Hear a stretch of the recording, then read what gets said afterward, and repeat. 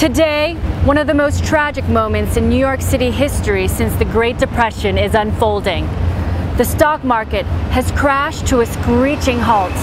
With the economy plummeting, more jobs are being lost. As a result, the crime rate is rising, and the people of New York City are being affected by this virus. This is Cindy Porter with Channel 12 News. Oh my God. You got that? Oh my God. What?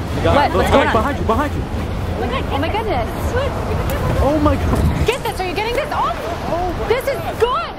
Keep rolling, keep rolling. What are you doing? Hey, get back here.